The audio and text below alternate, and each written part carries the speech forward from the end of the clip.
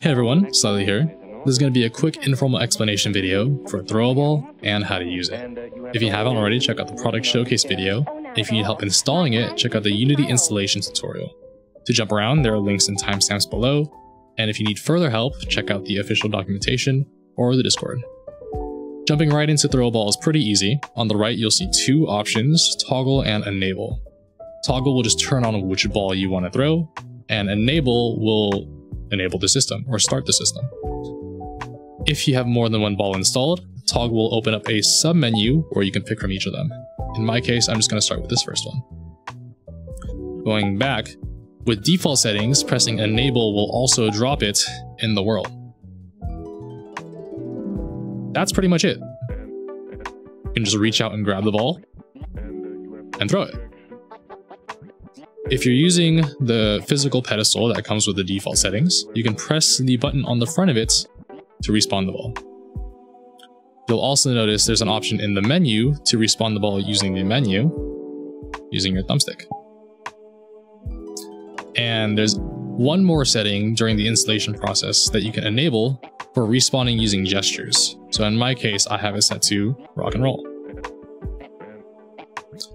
Lastly, you're going to see a force radial puppet, where tweaking this will adjust how softly or strongly you throw the ball. So if I crank that all the way down, you'll see my throws are a little wimpier.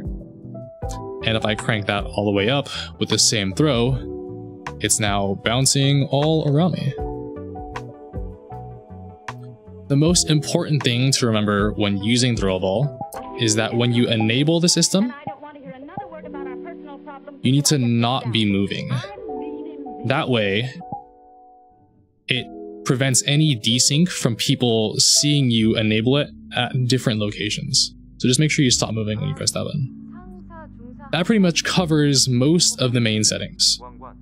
Now, aside from the default settings, there are a few other options you may encounter when customizing ThrowaBall to your liking.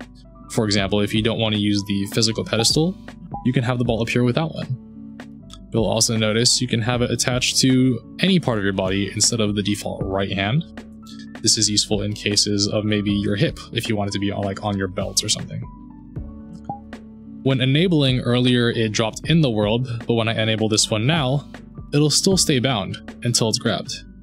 Again, this is useful for maybe if you have a grenade on your belt, something like that. When I respawn, it'll still be bound to its original spawn target just the same. Some other options you may notice in the corner now are sync and custom. I'll get to sync later.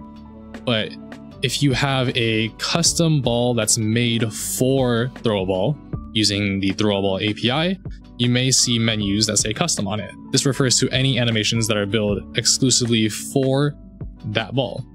An example in this case is the follower demo I used in the showcase. When I enable it, this little guy spawns, and it enables this interaction with this ball, where once I grab it, he'll take a look and go fetch it for me. And then he'll go ahead and bring it back and return to his spot. The possibilities with this API are endless. I'm looking forward to any implementations you might build with it. Now, sync can be one of the most confusing and complicated aspects of ThrowaBall, because as the person with ThrowaBall, you wouldn't be able to tell the difference. It's only an option if you have the fizz joint mode selected during install, which is not the default. The default's force particle. Before you switch over, make sure you look over the documentation, because there's a long list of pros and cons between the two, and there's a reason why fizz joint's not the default in the first place. They feel different and it takes a little bit of getting used to. But if you have it, you have the option for this sync toggle. With it on, when you throw the ball, everyone else will see it end up in the same place as you do. Force particle does this by default because it's mandatory for that system. Now, if you turn off sync when you throw the ball, then everyone will see it a little bit differently because there's a little bit of lag in your movement over the network. So I might see it over there, someone else might see it somewhere else. And you might ask, why would I ever want that, right? Well, when other people try to grab the ball with sync on, it won't feel too great for them. When they try to throw, because of that same lag over the network, you're going to perceive them throw it a little differently than they intended, and it'll mess up their swing and it'll synchronize the ball to a spot they weren't expecting. So it doesn't feel very natural.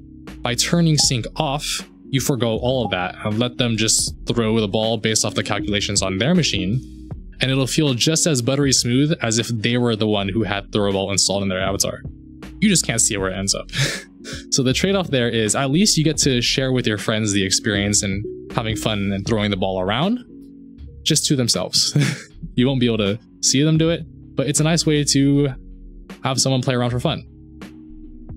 Now, here are some quick tips for how to throw with ThrowaBall to get them to feel the way that you want, using force particle and fizz joint as examples.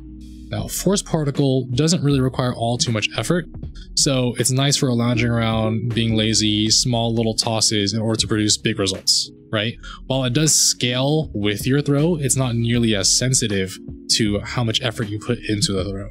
As opposed to fizz joint, it is pretty dynamic depending on how much effort you put into it.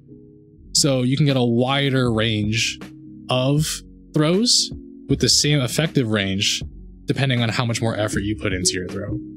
With that said, you can then throw however you want. Force particle with the minimal effort means overhand throws are a lot easier than fizz joint. With fizz joint, you'll find yourself having to do maybe more underhand throws, right? You can go ahead and pop them up.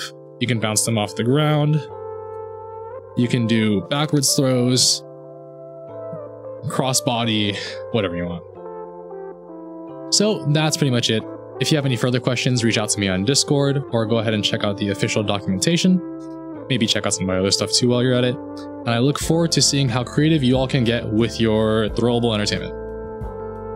Peace.